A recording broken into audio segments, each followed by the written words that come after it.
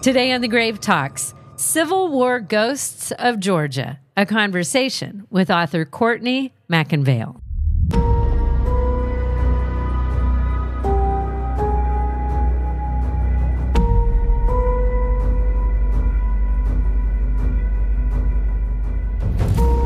Courtney McInvale's life is an interesting story.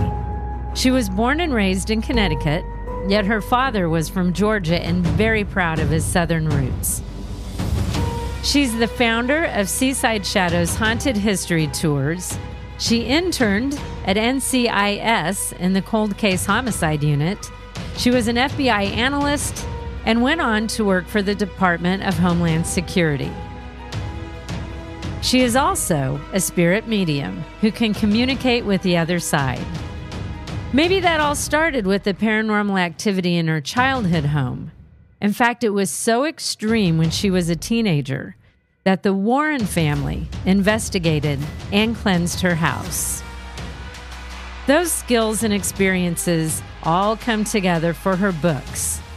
Her latest book, Civil War Ghosts of Georgia, Volume 1, takes us to the battlefields and to the spirits that yearn to have their stories told.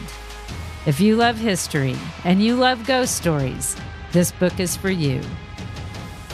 Today on The Grave Talks, the Civil War Ghosts of Georgia, a conversation with author Courtney McInvale.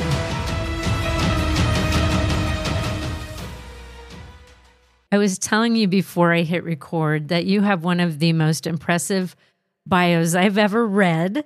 I feel like my bio is so unworthy compared to yours. But thank you so much. It could be just that I'm very verbose and I feel like different parts should be highlighted. So don't worry, but thank you. Well, let me just hit the highlight real quick, because you are the founder of Seaside Shadows Haunted History Tours. Now, Where do you do those tours? So right now we're based out of Mystic, Connecticut. That's where we started 10 years ago. We recently expanded into a neighboring community, Westerly, Rhode Island, and we're researching new communities now. Now, you do have a book about Mystic, Haunted Mystic, and I've heard that city is very haunted. Is that true? Yeah, I think it's funny because Connecticut and New Englanders in general, we can sometimes be tight-lipped about our hauntings. So a lot of the stories that were there were sort of swept under the rug, but there were plentiful stories, and it was really fun to sort of extract all those out of history. And then also in your bio, you worked for the FBI as an analyst. That sounds impressive. That sounds intimidating to me. No. So what happened was in college, I went to school in Washington, D.C. So I was a small town girl in the big city, and I loved it. And I had the opportunity to intern for the Naval Criminal Investigative Service, NCIS.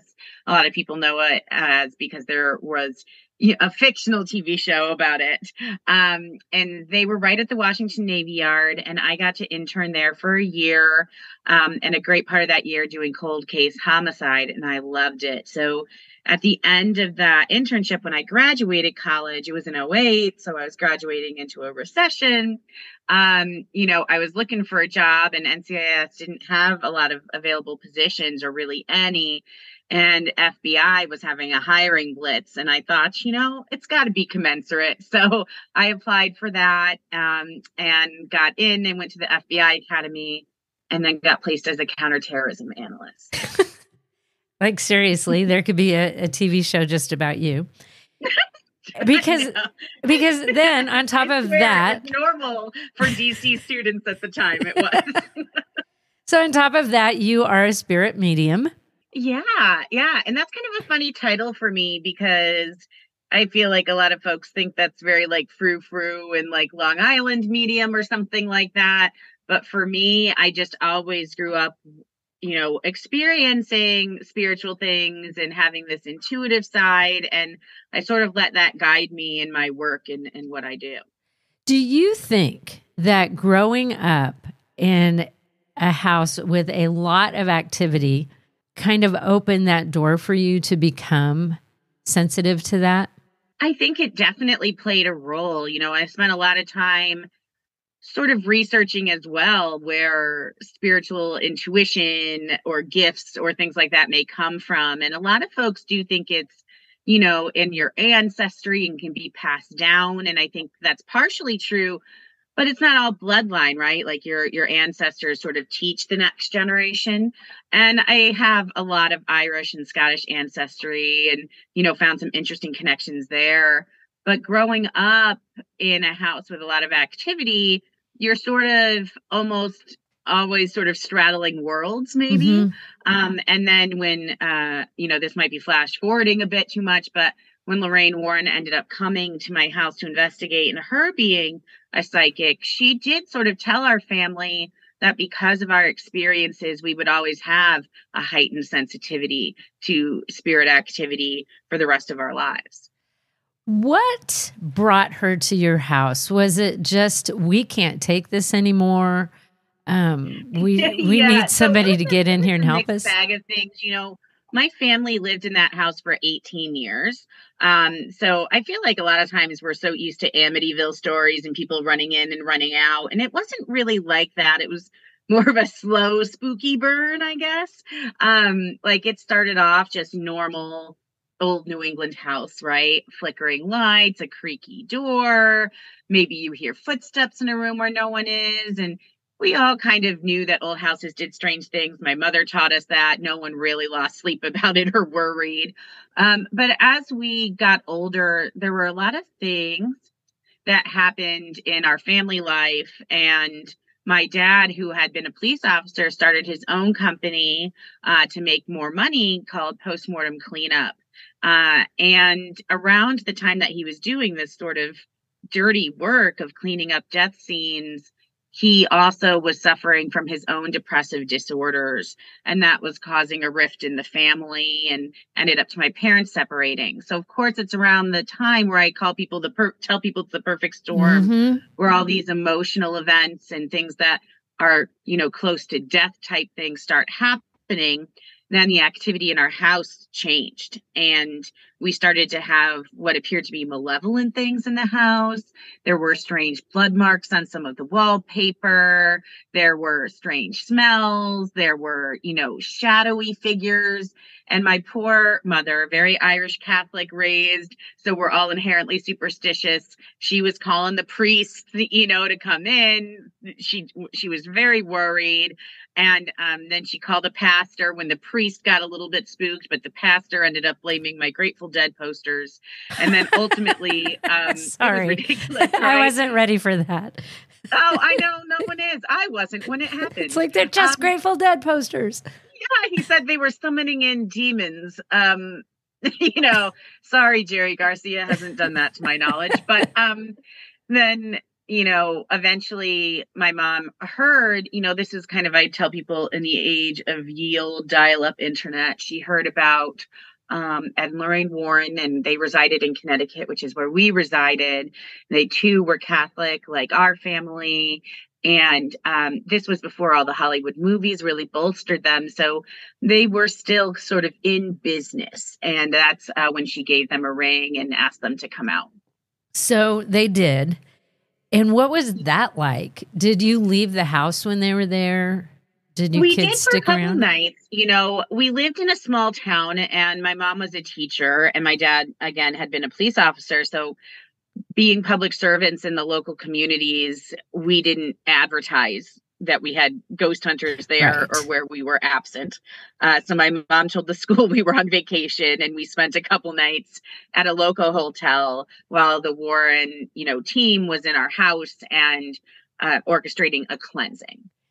Did it work when you went back? Was it better? I felt it was. It's hard to say, is it mind over matter? Is it belief? Did they do something? Lorraine was incredibly gracious to our family. She was really at the helm because Ed was sick at that time. And she developed a close relationship with my mom at that time, communicating and maybe the two of them together had this sort of power that helped the house. Because I didn't have any other issues. No one did after that. But Lorraine did sort of caution my mom that if there were big changes, people moving out, the house would sell, that some of the activity could resume itself.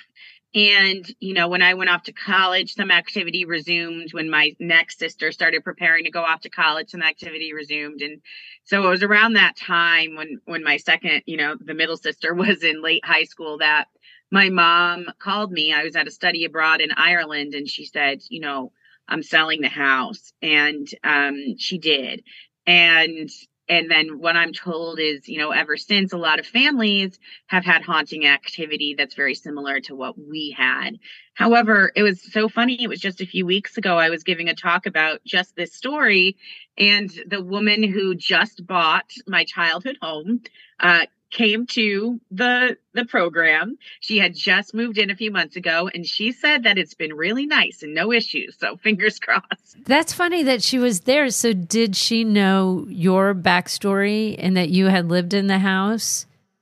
I think so. I have different programs that I sometimes give, and this library was a couple towns away from the town I grew up in. And they asked if I would talk about, the hauntings growing up and the Warrens coming. And so I have one of those programs that I'll do. I'm more of a history nerd, so I try to push my history programs more. But, I understand around Halloween time, people like, the haunted Warren come into your house story. So they advertised that I was coming, that I'd grown up in East Hampton, and East Hampton's a very small town that I grew up in. So word got around, and I think made it to her that, hey, this girl that grew up in the house you bought is going to be talking. And so she came out. I think that's interesting to hear her act like there's not much going on there. Yeah, and I don't know that I don't think she's lying. I think I told her the same thing. If we look at haunted house histories, you'll find that a lot of the big haunted houses have residents who don't have any experiences there. And that's why I tell people in my programs, you can't blame a house or a property really for an extreme haunting. It can happen anywhere. And I am of the belief that a lot of our haunting, really escalated or became noticeable because of things that were going on in our personal and our family lives and in my dad's job and those things that were happening then more so than it was the property. Looking back on it now, do you think that your dad, starting up that new business and that's a very important business, but that would be a very difficult thing to do, especially when you're dealing with some mental health issues maybe. Do you think he could have, between his own mental health and having that kind of a new business, do you think maybe he could have brought something home with him? I do. I think energy is very powerful, and we all carry our own energy with us. And when we struggle in our lives or have ailments or, our mind starts to go into these dark places, a dark energy can sort of surround us. And my dad, I think, had a dark energy that was sort of permeating from things that he was dealing with. And I think dark energies find each other and they perpetuate. And I think, maybe when he was out there and trying to do his thing and going through what he was, a dark energy could have, saddled itself with him and thought, we're just going to, snowball this. And, the older I get, the more I think that that's probably more likely what happened. And Lorraine Warren kind of said the same thing, that these energies kind of look for almost these weaknesses in people. And I think that could have happened. But one thing your dad did do, because he was a history major in college. Yes. And so he kind of instilled a love of history into you. And I was reading in your bio, let me pull it up. I don't have my glasses on, but that he had you memorize the names of Civil War generals by photograph before you turned 7. Yes. Other kids are doing their math flashcards. You're doing your Civil War general flashcards. That's right. That's right. He was a very proud Southerner. And he had met my mom from Connecticut, and they raised us in Connecticut. But he wanted to make sure I knew my Southern history. And so he would really sort of go ham on Civil War history with me when I was little. And I learned to play chess on a Civil War chess set, and I had the generals memorized. Oh, yeah. I mean, he was kind of a nerd about history. Like when I had an exam in school and your parents had to sign it, if it was a history exam, he would look at the content and sign it to whatever pertinent person that the test related to. And I used to be so humiliated, right? But now I look back and I know it's just really funny, and he just really loved the material. Now, you first wrote a book about the Revolutionary War ghosts of Connecticut. Yeah. So that have you always been interested in these American wars? Is that something that you've just been interested in forever? I mean, I think part of it comes, of course, from my childhood, and I always enjoyed history more than any other subject, and always sort of tried to hone my studies in that direction. And, when I was writing, I wanted to do a Civil War book because of everything that I had learned in my childhood. And my publisher at that time that I was working with said, you don't really have Civil War stuff up there, try the Revolutionary War.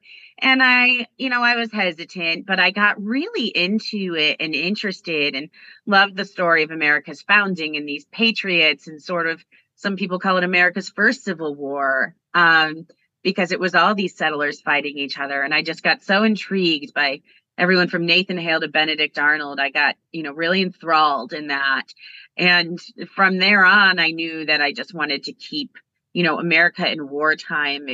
I was interested in battlefields, brother against brother, this energy that sort of palpated from these big events where we were trying to make something and we were killing each other for it. That to me left behind an energy that's just undeniable.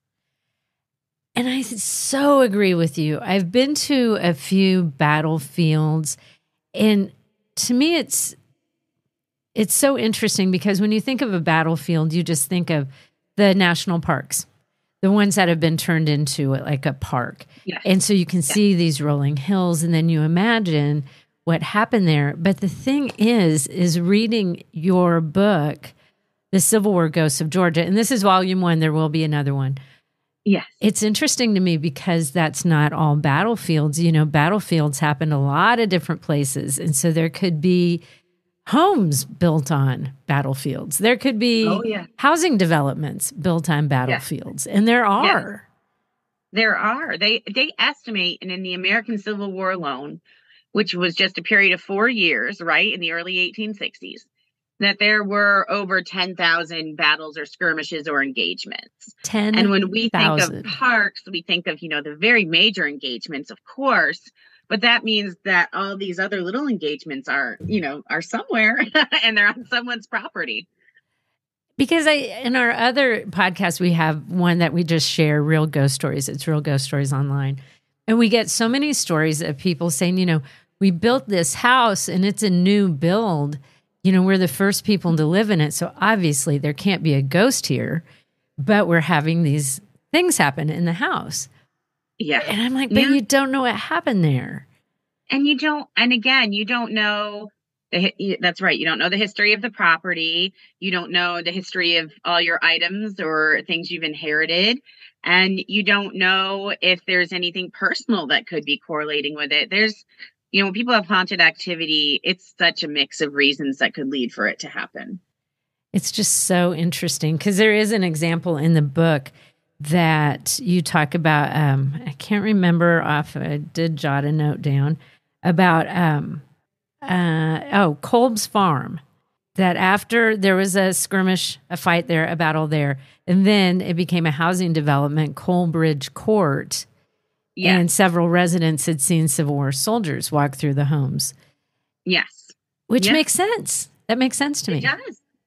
You're on their land. And it's funny, that's up near Kennesaw Mountain. And when you visit Kennesaw Mountain, it's really a suburb of Atlanta right now. So you're driving through residence, and then boom, here's a segment of battlefield and a visitor center, and then there's more residents. And I was looking all over. I like to find the old sites of headquarters and things like that, or offices where decisions were made, where the men were meeting.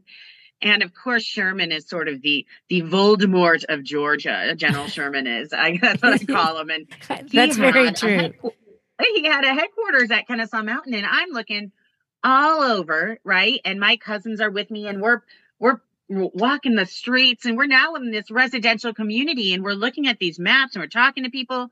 And we just saw that it was just where this person's house. We saw teddy bears on the outside. Just a normal old house was right where Sherman's headquarters would have been, just feet away from where the battlefield would have been. And it was just such a strange thing to see it that way. Like not all battlefields are that built upon, but that one notably was.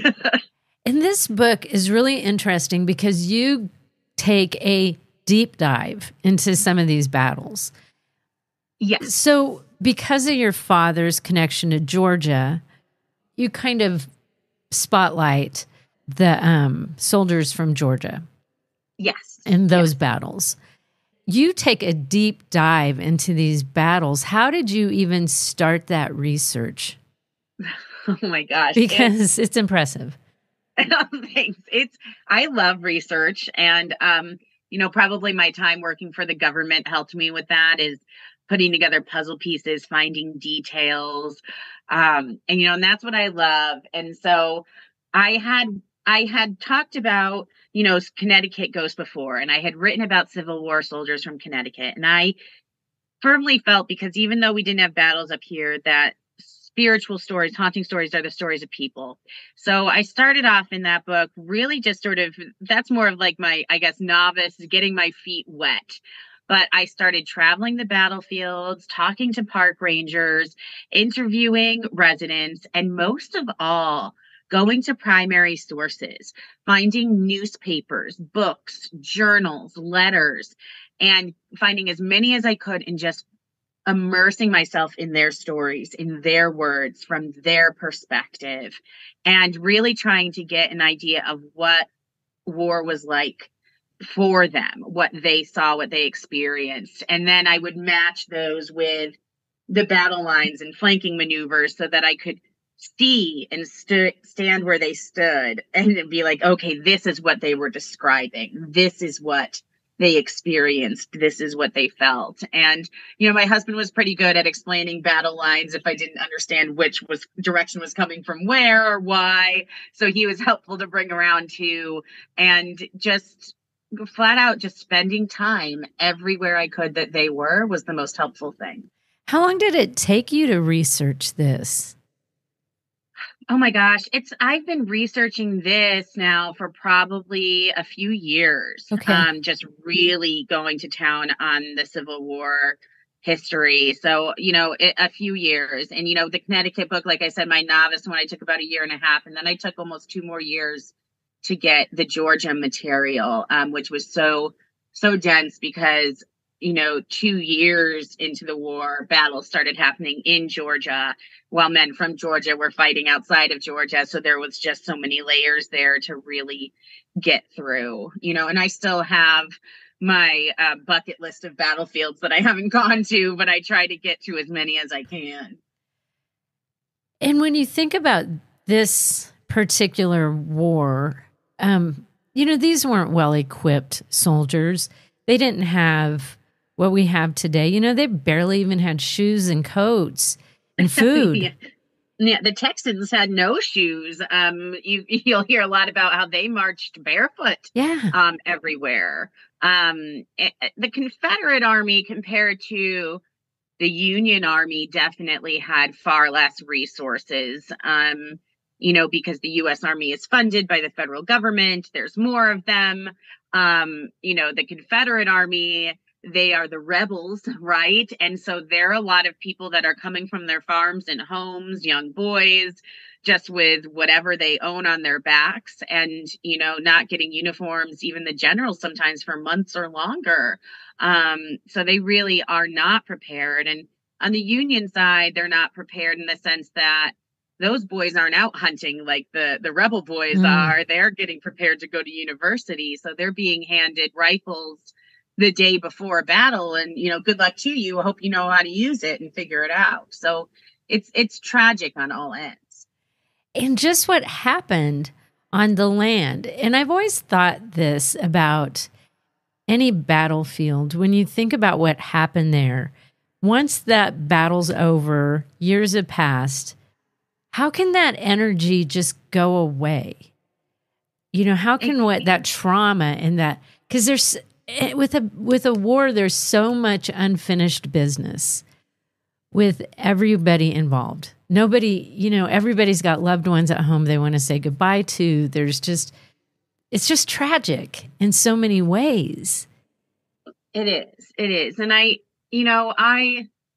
have investigated on a lot of battlefields with my own equipment and my own things and intuition. And a lot of what we've gathered is people calling out for their family members or calling out for help, or talking about the last thing they said and things like that, or what they remember. But you also get at battlefields a lot of sounds of phantom, gunfire, cannon fire. You get sounds of, drumming. We just got, when we went to Gettysburg recently, we could hear drumming coming from the woods, all sorts of things like that, which is more residual. And I tell folks, I don't know the answer to this, but I have two theories. One being that maybe when big events happen somewhere, it creates this sort of slip in time. Almost where we get this little glimpse back in time when we go there, that we're bridging this world between times because, we think time's linear, but it's not.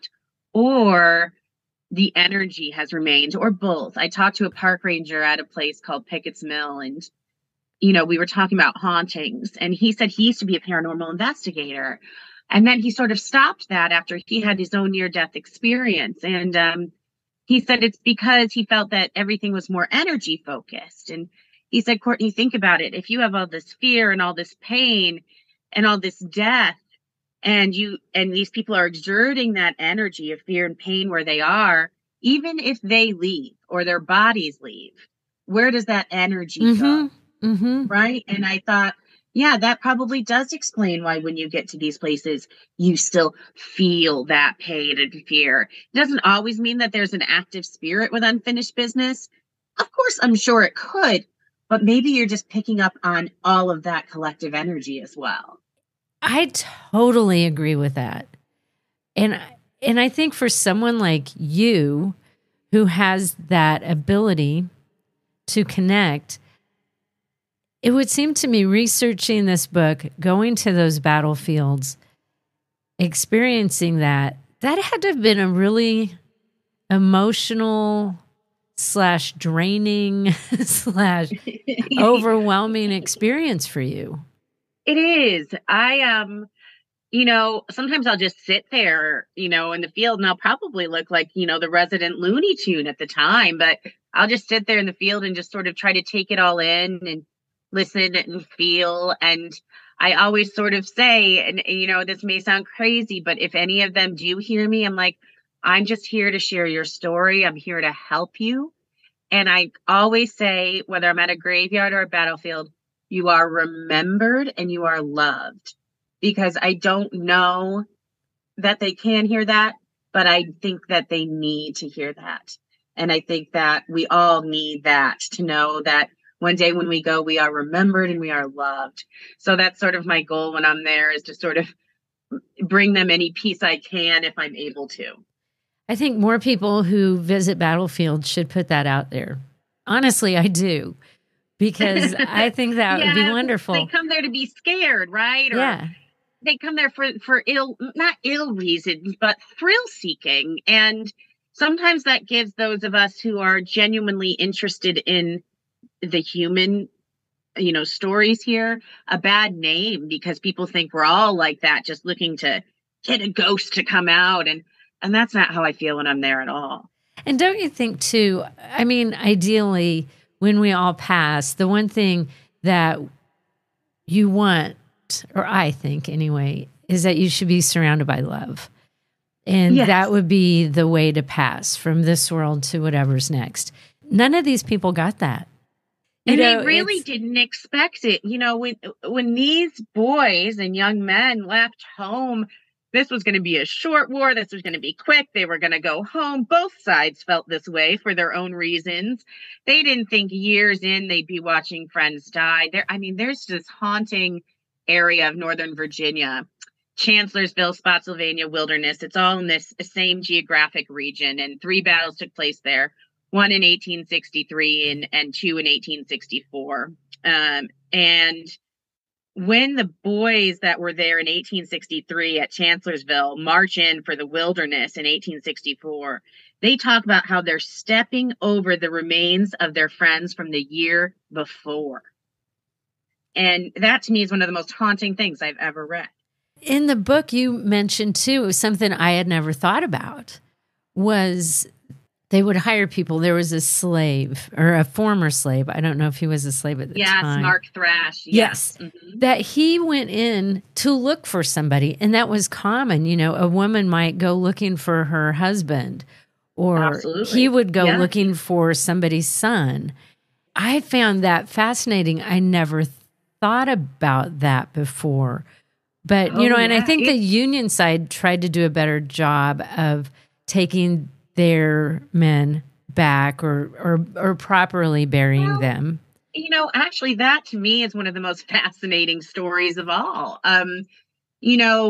War widows went out from both sides as much as they could to try to find their husbands. Some wives just flat out went to war with their husbands. They're like, I'm coming, and I appreciate those women. I'm like, that would have been me. Like, I'm coming, but, what happened with the burials is really interesting. The Union did try to bring some of their dead home as much as they could, but they didn't bring the Confederates because, they were the rebels. They were the enemy. They were trying to not keep America together, right? So the women of the South were very upset by this. And, these are their husbands, brothers, sons. Mm-hmm. And so there was a group of women led by Mary Green and others, and they formed, associations where the ladies of the South, went out to these battlefields months after the war, sometimes even longer. They raised funds from their neighbors, and they gathered these bodies, and they brought them home, and they created cemeteries for them. And they started something called Dedication Day. And they started this in Virginia and Georgia. The dates were a little bit different. Some of them tried to start it around the anniversary of Stonewall Jackson's death. And they had a full, cemetery built for these men. And they started that Dedication Day, which the Union noticed and said, maybe we should have a Memorial Day. And they started a Memorial Day from that tradition that the ladies of the South started bringing home their dead. Wow. Isn't that something? That the women, right. The women went and got him. Yes. And if you go to Marietta, Georgia, which is, again, a suburb of Atlanta, you'll see outside the Marietta Confederate Cemetery next to the Marietta City Cemetery. They're kind of managed together now. There is a beautiful statue of 3 of the women who started this movement.